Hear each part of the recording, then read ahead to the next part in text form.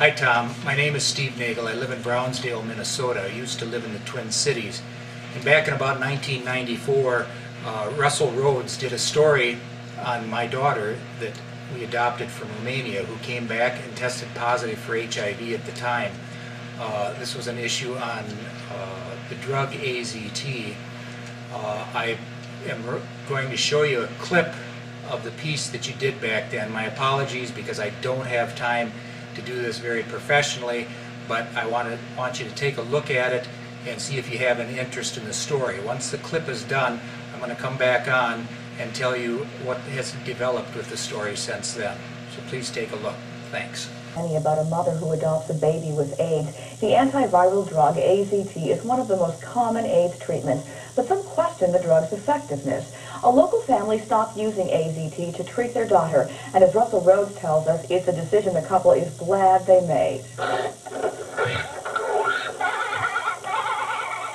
Lindsey Nagel looks healthy, and she is, despite the fact that Lindsey is HIV positive. Lindsey's parents discovered she had the AIDS-causing virus just after they adopted her from Romania in 1990. For Cheryl and Steve Nagel, the news was devastating. We automatically knew that she was going to be gone within 2 years. So we may as well take back all the shower gifts and everything we had and just put it all towards the funeral. Immediately, doctors told the Nagels to put Lindsey on AZT, and almost immediately, Lindsey began getting sick. Steve and Cheryl think it was the side effects of the drug. Eventually, they stopped giving their daughter AZT. We had come to the decision that we would rather that she had 3 good months than 6 bad months. We weren't going to go through what we've seen other kids in this area go through just simply to keep somebody alive. So the Nagels chose a holistic approach, good nutrition and vitamins. They found a doctor to help them, and today, at 3.5, more than a year and a half after stopping the AZT, Lindsey Nagel is doing just fine. She still has no symptoms of AIDS. Back and forth, back and forth. It was a difficult decision, but one the Nagels believe was the right one. Glad you did it? Oh, absolutely. No doubt. There's no doubt in my mind that she wouldn't be here had she stayed on the drug. There are no guarantees that Lindsey will stay healthy, but for now she's doing fine, and that's enough for Steve and Cheryl Nagel. I love you forever. I like you for always. As long as I'm living, my baby, you'll see.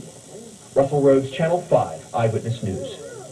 The Nagels believe that Lindsey contracted the AIDS virus during a blood transfusion in Romania when she was just a few weeks old. Our quick look at world news. I don't believe Russell Rhodes is still associated with KSTP, so I'm hoping that you can take some interest in this story.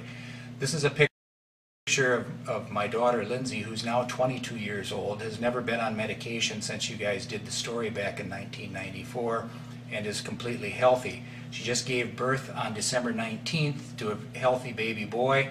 His blood work is all perfect. He was born healthy. However, at the foot of the birth bed on December 19th, Mayo Clinic came in and demanded that we put this child on the drug that almost killed my daughter, and we were reluctant to do so. So they contacted Moore County and threatened to charge my daughter with child endangerment. So we agreed to put the child on the AZT. He was in the hospital for 2 weeks, and then we finally got the baby home, and then the county stepped in. The hearing, everything is open. Right, no, I understand. I'm just wondering, I just would like to see the petition this is based off of, because it seems like it would obviously be off of information that might have been false, and this doesn't seem, this seems like it was made under a false affidavit or a false petition. If it says that the whereabouts are unknown, I think the child's been here as far as I understand. It's neither here nor there. Basically, what we have is a court order, though, saying that for now the child's going to be placed in protective custody. Right now there's an order in place, so you got to follow it, or else you're going to be in contempt of the order. So. And I've been documenting everything, so that's all going to be available. And I know it's hard, but I mean... It's not hard, it's stupid. Okay, but you have to understand there's going to be a court hearing. It's nothing that's going to be permanent or anything like that. So I mean, there's going to be a court hearing coming up, and then you just talk to the judge about it. What are you going to do for 72 hours when I'm breastfeeding him? Well, yeah, I understand that. You might have to get, you know, pump it, and then they're going to get formula or whatever else. Where will the child be kept? I'm going to have that. Well, foster home, but it'll be a It'll licensed foster home. It'll be a what kind of Licensed licensed foster home? As you can see, Tom, the baby was literally taken off from the mother's breast and was supposedly going to be put into foster care. Well, that didn't happen because they had no way to feed this baby, and he didn't bottle feed well, so he needed the mother. So instead they took him back to Rochester, and they put him on a nose feed, and that didn't work very well either. So they put a G tube in him. They put the G tube in wrong, so they had to take the G tube out. It was leaking on both sides. Now the child has an infection in his stomach, is bloated. Since that time, since they took the child away from the mother, this is everything that has been done to that child. He's been on morphine, he's been put on Oxycontin, he has had a tumultuous life since this happened on January 18th. The baby is still in Rochester.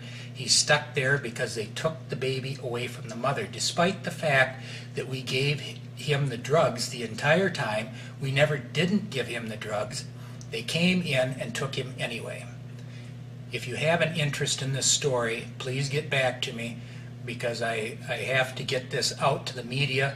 The judge has told my wife and I that if we do take this to the media, that they're going to kick us out of the courtroom. We have another for April 1st and 2nd. And that's our only hope. But the problem is they're going to have the same information and the same judge, and we believe they're going to keep this child in foster care. They have absolutely no reason to keep that child in foster care. When Lindsey was born, my daughter, she was one of 12 children, that was a total number in Minnesota, that had HIV, that was under the age of 10 years old.